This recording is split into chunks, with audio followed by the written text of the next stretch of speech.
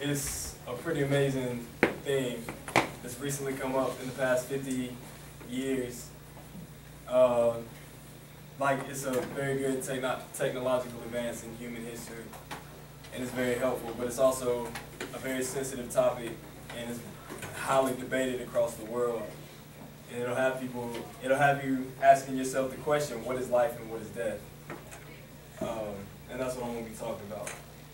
Bioengineering is the use of artificial tissue, organs, or components to replace damaged or absent parts of the body. How many of y'all have your driver's license or permit? Most everybody in here. How many of you have that little heart beside or somewhere on your driver's license?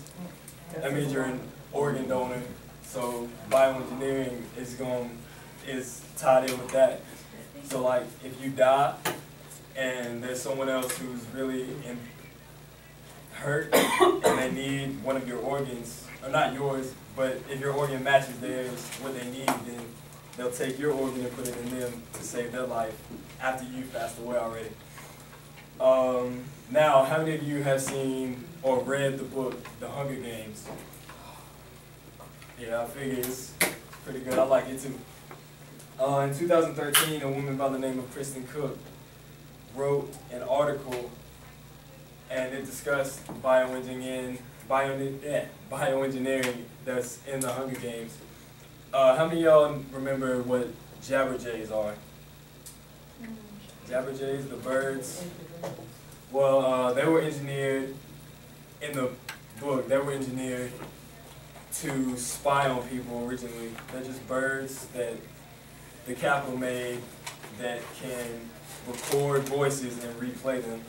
And that's what bioengineering is. It's just technology used to combine two different things for an advancement. And another example, in 2010, a man was diagnosed with a heart disease and he was about to die. He needed another heart. And so these doctors were gonna, like the organ donor thing, they were gonna do that. But what I'm gonna talk about next, bioethics, that kind of twists and changes everything about what you think about bioengineering. Bioethics discusses and debates the ethics of medical and biological research.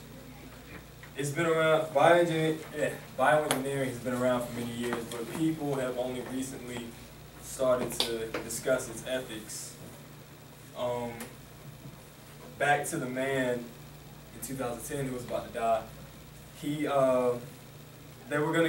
had the heart ready and everything, they were gonna give it to him and so he could live, but he said that he didn't want it because he said it would be disrespectful to the soul of the dead, because in his culture, he was a Hispanic man, I can't remember his name, but in his culture they believed that the soul of the dead was a very precious thing, so he didn't want to disrespect that. But the doctors, they argued with him and all this stuff, but they ended up sedating him and giving him the heart anyway. And this infuriated his family, and it was talked about. This happened in New Mexico. It was talked about on the media for many, many weeks. Now the debate itself, bioethical debate topics may include discussions about abortion, genetics, assisted suicide, cloning, and human research.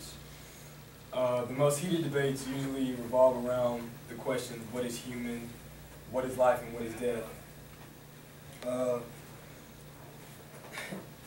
A classical liberal response to the crisis of bioethics.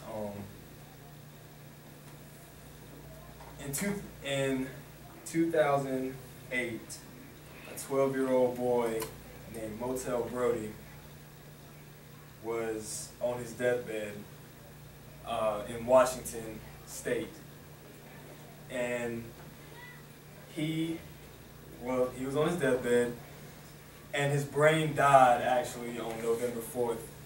So the doctors that were caring for him and everything, they were ready to pull the plug because he was on a ventilator system.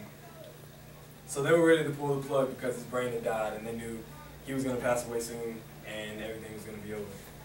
But his lungs and his heart were still pumping. So his family, they believed him to still be alive, so they didn't want the doctors to pull the plug. And just like the man back in 2010, the same thing happened. The doctors argued, and they pulled the plug anyway because they didn't want to waste money, wasting time, spending money, keeping this boy alive, knowing that he's going to die anyway. The boy was Jewish, and this caused a huge debate between the Jewish it caused a huge debate between the Jewish community with with the doctors that were caring for him and his family and all this. And it was on the media for about 2 good months, and it was just, I actually remember hearing about it because my grandfather talked about it, and it was pretty bad the way they talked about it. But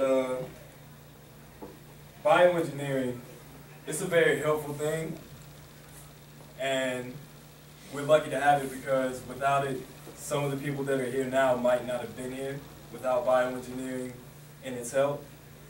But it's also controversial because of individuals' beliefs and how they want to live their lives or how they want to pass away. And that's all.